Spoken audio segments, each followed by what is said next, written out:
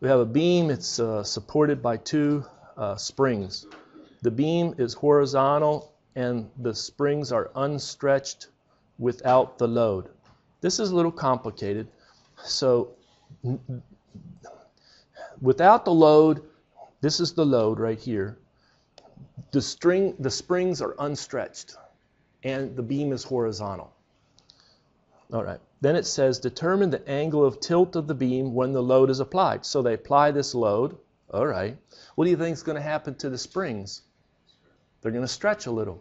Well, the stiffness of this spring is 3. The stiffness of that spring is 4.5. Plus, the load is applied primarily over on the left side of the beam, not in the middle. It's not symmetrical. So the springs are going to stretch different distances, aren't they? And because they stretch a different distance, let's say this load, because it's a weaker spring, this is a stiffer spring, and the load's shifted over more toward the left, it's going to tilt that way. See, it's going to be a longer stretch, a shorter stretch. And now they ask you, calculate that angle of tilt. So what is this angle, theta? You get a free body diagram. Your force of the spring at A, the force of the spring at B, the triangular distributed load is replaced by a point load. That point load, let's do the magnitude of the point load. It's because it's a triangular distribution, isn't going to be 1/2 700 newtons per meter times 3 meters.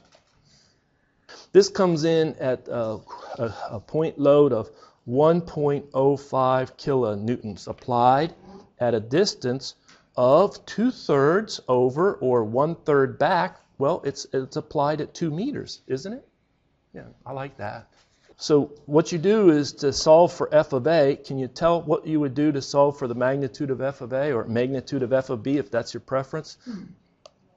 Do the sum of the moments about point A, that must equal to 0. That'll give you an equation which is 1.05 kilonewton times its moment arm of 2 meters. That makes it want to rotate in the clockwise. And then you have equal to, the balance is going to be the f of b with its moment arm distance of 6 meters because it's attached right out here at D pulling upward, and that's going to make it rotate in the opposite. So it's one equation, one unknown. I put it on the other side so I avoid the negative sign. I can solve for f of b. F of b comes in at 0.35 kilonewton. All right. Let's do the same. Do the sum of the forces in the y equal to 0. And you have only one unknown. F of A comes in at 0.70 kilonewton.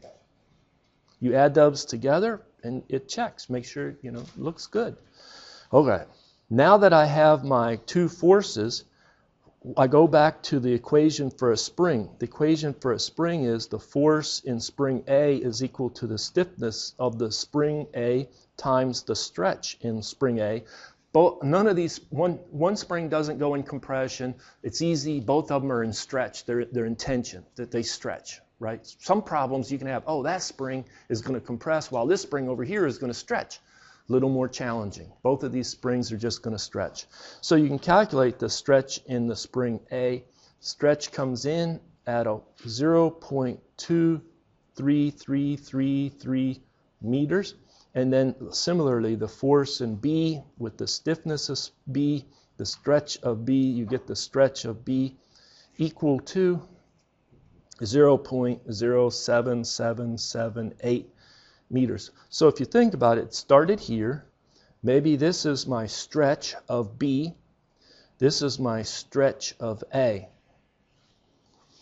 It's like it went down that far. It went down here if we convert it to 23.3 centimeters, and this one was 7.7 blah blah blah centimeters down. So if I wanted to calculate this angle theta, don't do it too quickly. You sit in here and make a nice little right triangle. And you go, well, that's going to be like 23.3 minus 7.3, because and then this is over a distance of 6 meters.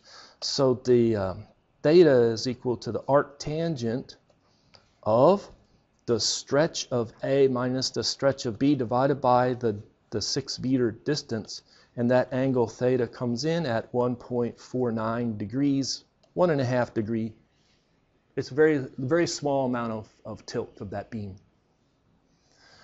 If you started getting a tilt of 45 degrees, then we have to check, is that load still applied perpendicular? That would be a big question mark, because it would be crazy. Yes, sir. Sorry for that, I just want to try to understand. For F of Y, you would just add F of A, F of B, subtract 700 times 3. Yep. Yeah, I didn't write the equation because it's pretty easy and I'm rushed for time. You got it. Any comments, questions? What's the theme? Solve problems. Okay, I'm going to stop. Thank you for your attention. Let me ask